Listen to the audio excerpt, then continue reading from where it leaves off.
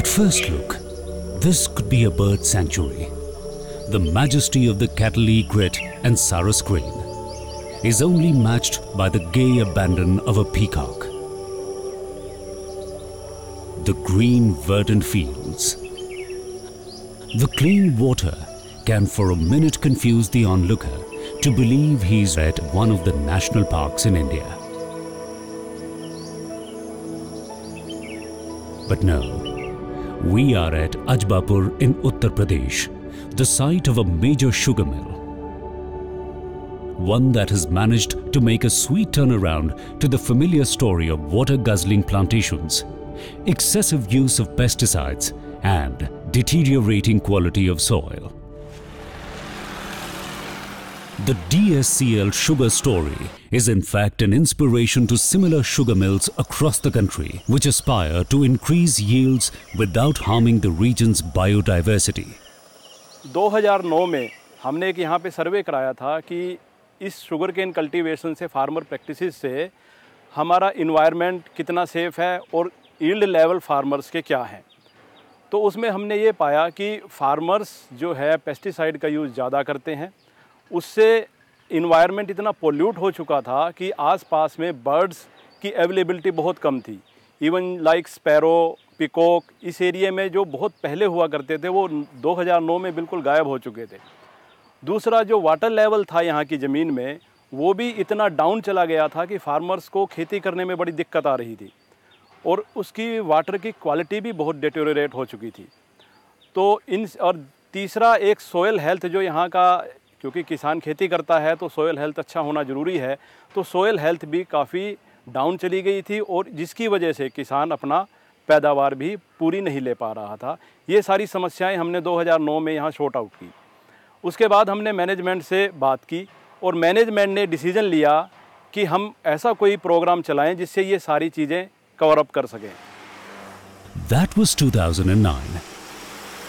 7 years later, DSCL Ajbapur was able to change course, and it all began with the Meetha Sona Pariyojana.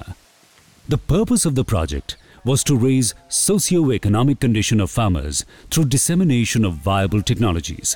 2009 में इसका जो objective था वो ये था to enhance the yield and overall profit of the farmers.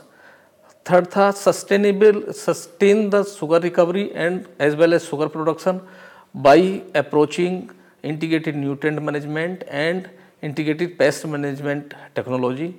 And last one इसका उद्देश्य था to develop micro entrepreneur in rural areas. The idea was to reach the smallest, most marginal farmer. Efforts were directed at capacity building of farmers,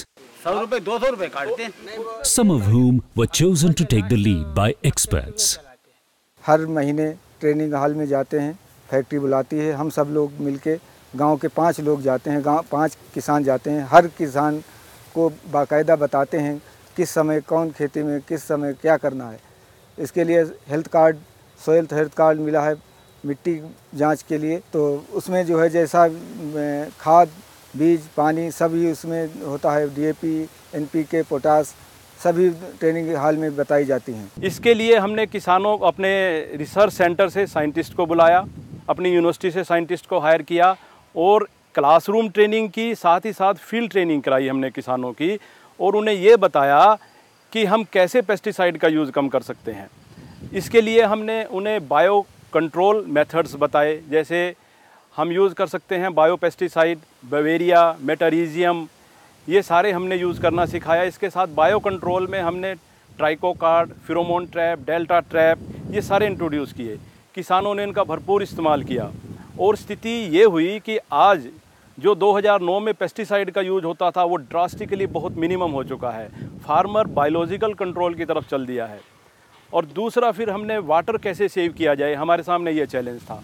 तो हमने, क्योंकि यहाँ major खेती जो है गन्ने की है, शुगर केन की है, तो हमने किसानों को एजुकेट किया कि आप ट्रेंच प्लांटिंग में फर्रो प्लांटिंग कर सकते हो, फर्रो इरीगेशन कर सकते हो, स्किप फर्रो इरीगेशन कर सकते हो, ट्रेस मल्चिंग कर सकते हैं और जो अपना मैन्योर है, फार्म यार्ड मैन्योर, उसका ज़्यादा से ज़्यादा इस्तेमाल कराया, लैंड लेवलिंग कराया, जिससे जो किसान 2009 में बिफोर मॉनसून 5 से 6 इरीगेशन में अपनी खेती करता था, आज वो 3 से 4 इरीगेशन में अपनी खेती कर रहा है, यानी ऑलमोस्ट 2 इरीगेशन सेव किया है, यानी एक बहुत बड़ा अमाउंट पानी का सेव किया है।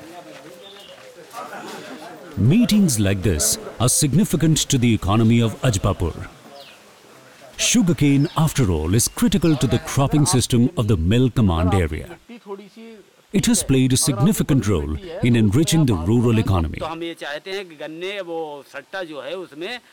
It is in meetings like these where questions are asked and best practices taught that then help arrest the decline in factor productivity of crops and reverse the overexploitation of natural resources. हमने किसानों को educate किया कि deep ploughing करिए, summer ploughing करिए, और इसके अलावा आप अपना मैन्योर और जो यार्ड मैन्योर होता है, प्रेस मड जो हमने चीनी मिल से दी थी, उसको भी हमने किसानों को डिकम्पोज करने के बाद फ्री डिस्ट्रीब्यूट कराया। तो इस तरीके से इस एरिया की सोइल भी रिक्लेम हुई है, सोइल की टेक्सचर और स्ट्रक्चर में सुधार आया है, और जो किसान 2009 में ऑलमोस्ट 100 to 150 क्विंटल्स पर एकड़ यील्ड ले रहा था, आज वो 300 क्विंटल्स के आसपास यील्ड ले रहा है। Slowly, miraculously, Ajbapur was being transformed. The soil, which had deteriorated, started reaping profits. Yield per bigha doubled. What began with 2,000 lead farmers now had become a movement with 1.5 lakh tillers of the land engaged in the project. आपके message भी आया होगा आपके mobile पे। इसका जो first phase का project था तो उसमें हमको 69% यील्ड इंक्रीज हुई फार्मर्स के लेवल पे। सेकंड फेज के प्रोजेक्ट में 8% यील्ड इंक्रीज हुई, और थर्ड फेज में जो प्रोजेक्ट था उसमें 10 to 15% यील्ड इंक्रीज हुई और 0.3% रिकवरी। और इसमें फार्मर्स को एजुकेशन के बेस पर 20 बिलियन लीटर्स वाटर को सेव किया for bye adopting water use efficiencies technology. तब से ये प्रोजेक्ट अच्छी तरह से रन कर रहा है, फार्मर्स भी इससे हैप्पी हैं और शुगर इंडस्ट्री को भी इसको लाभ हो रहा है। Ultimately, adoption of proven technologies led to a sustained sugar recovery by focusing on improved varieties. The process of development of rural micro-entrepreneurs to provide essential services to farmers, such as equipment, agri-inputs, was hastened. But the biggest success of them all, the return of local biodiversity to Ajbapur. पहले यहाँ पर पक्षी रह ही नहीं गए थे, पक्षी बहुत कम हो गए थे। अब बहुत पक्षी पैदा हो गए हैं, वो कीटों को खा जाते हैं, तो हमारी फसल बहुत अच्छी होती है। तो उसमें जो है दवा का प्रयोग बिल्कुल हम लोग नहीं करते हैं।